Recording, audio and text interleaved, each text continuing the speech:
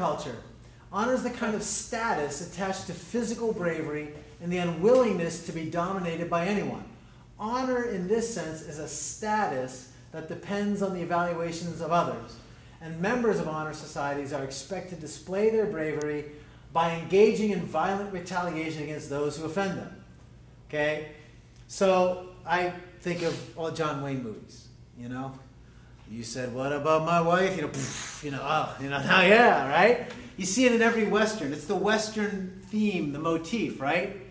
You can't say that to, you said what? You said the pig's wheeling swine, let's step outside. They fight, right? That's an honor culture. You could look at the samurai culture. A lot of older Asian cultures, I'm not going to speak today necessarily, but a lot of Asian cultures traditionally are honor cultures. I've offended my family's heritage, my race, so we take the sword and we commit suicide because that's the only way to regain honor. It's through some violent act, essentially, that's regaining this. It's taking this idea of offense, and this social control is rectifying it through some sort of physical aggression or force. Something is used there, okay? So I think of the Old West. That's my picture in my head of those Old West movies. It's actually interesting. You'll see this, too, as we go through.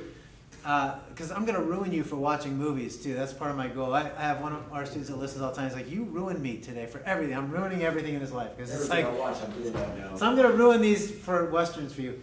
Watch this. Watch an old Western, and a lot of modern Westerns are really a conflict of these cultures. It's using a different cultural view, but in the setting that Old West.